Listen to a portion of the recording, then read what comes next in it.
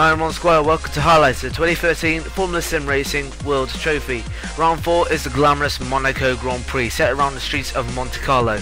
One of the most demanding circuits on the calendar, overtaking at the Monaco Grand Prix is near impossible, so good qualification is crucial if you are to do well here.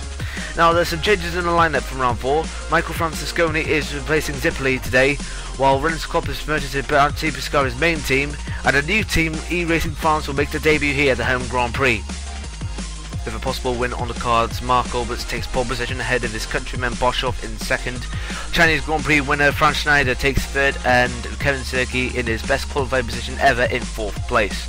Tamas takes fifth, with main trophy contender Ben Tusting in sixth, and Rennes Klopp in seventh for the debut for Pescara UN. Carlos Martin is in 8th with Campus in 9th, Valerio rounding out the top 10, so Francisconi misses out on the top 10. Peutherer is in 12th with new driver Balzas Gaia now replacing for the now banned Jovan Kini, behind Vlanti in 13th and 14th respectively. Daniel Kiss returns, but in his worst position ever in FSR in 15th place. Saki makes his debut in FSR for 20th in Anshu Racing, and another new driver, Cyril Compare, for eRacing France in 24th place.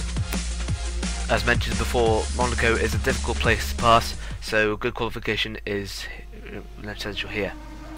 To the race start, and Mark Alberts just gets a good start ahead of his teammate Boshoff, but Boshoff just makes an impression as they go down into Saint-Vot. Boshoff taking the lead quite easily from his fellow countryman. Saki just tried to get alongside Schneider, but Schneider prevailed. Boshoff tried to keep a gap ahead of his fellow countryman, but never underestimate Alberts around the streets of Monte Carlo. Down to the Lowe's hairpin, and everyone in the top half managed to get through safely, though the second half couldn't be said the same. Jackson went through the cleanly and went up a few places as a result. Still Compare got through, but only just one place. Jackson went is always on the lookout for more overtaking opportunities. For example, when he went past Jonathan Holmes after he spun, he moved up a place after Tabak.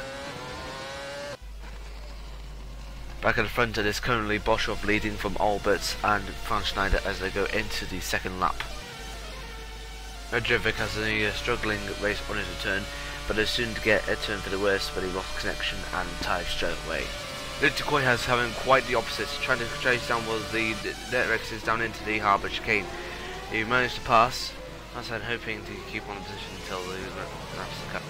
His next target was Daniel Kiss, which all came too easy when Kiss went into the barrier. He went to repairs earlier, but retired a few laps later when he too lost connection. Back in the front, and the glimpse of a Ferrari team orders back in 2010, when Boshoff was told by possibly the management to let Ed Alberts through down to Saint-Vot. Then he let Franz Schneider through a lap later. Skelly's race is not going well by his standards, and it's soon about turn for the worst as well for him when he crashed into the barrier, ending a disappointed debut. Mark Alberts came in for a pit stop a few laps later, thinking that he might lose the lead. Well, he thought wrong. He rejoined just in front of Franz Schneider. Artem's races having a little bit of an okay race, but unfortunately he broke too late for the harbour chicane, and as a result went on two wheels when he went over the bumps. He went into the barrier, but he was able to make it back to the pits. But they decided that he is too far behind the field. He decided enough was enough and retired with brake failure just after he exited the pit lane. Meanwhile, there was a close battle between Boshoff and Martin, which went on for more than 10 laps. Martin trying to find every opportunity to get past the Dutchman, but sometimes Boshoff is in no way interested by the Spaniards to pass on him. Then down into Saint-Vot, he trying to make a move onto the inside, but unfortunately he clipped the curve too wide, caused him to go onto two wheels and fall behind a bit. A few laps later he caught up to the Dutchman again. This time he was even more closer than ever and tried every opportunity at Saint-Vot, the Bastonnet, the Casino Square, and also the Mirabeau to pass him.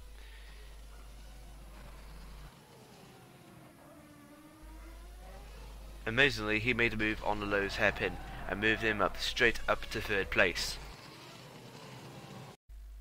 Eduard was having a terrible race, currently 7 laps down, but soon put out of his misery when he smashed into the barrier thanks to suspension problems.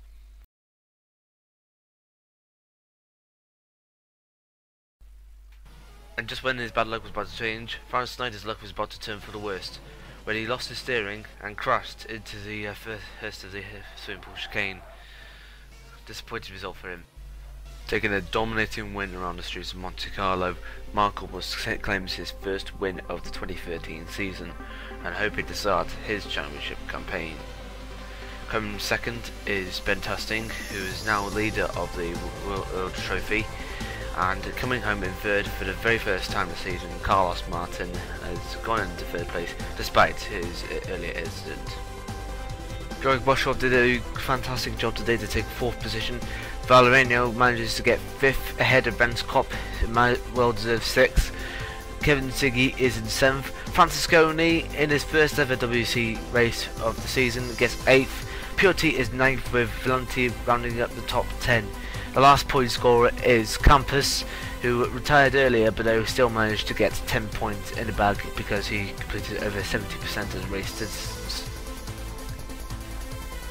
Despite Monaco being a tricky race for both the rookies, Gaillard and Cyril Compere, they've both retired in the race. Gaillard with brake problems, but Cyril Compere was just about 27 laps down, but they still managed to finish, but no points to him. Looking at the driver's standings, and Ben Tusting has taken the lead in the trophy. Marco Zippoli still has 110 points, but just now at 13 points back. Mark Alberts takes his win just about 4 points behind Zippoli. Carlos Martin is just ahead of Boshoff with 14 points in the bag. Valenti is 6th with Renz Klopp, a well-deserved finish today with 7th place, just 1 point ahead of Van Renyo.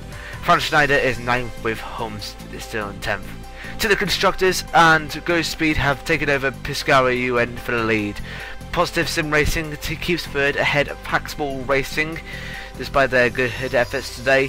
Alberto GP with 5th, with both the PSR teams orange and green, 6th and 7th respectively, with Pescara Tree in 8th, Night Racing in 9th, and GS Racing rounds up top 10 with just about 2 points behind Night Racing.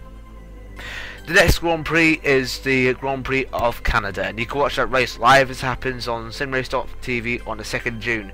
For qualifying at 11:35 GMT, with the race at 12 noon. Until then, you can check out www.formula-simracing.net for latest news and features. Check out us out on both Facebook and on Twitter, and as well checking out the FSR Fantasy League, which just started this weekend. So join in for a chance at some Thrustmaster prizes. It will be a good league for you, I tell you that. We hope you enjoyed this presentation. I'm Ron Squire, and join us for the next round of the 2013 Formula Sim Racing World Trophy.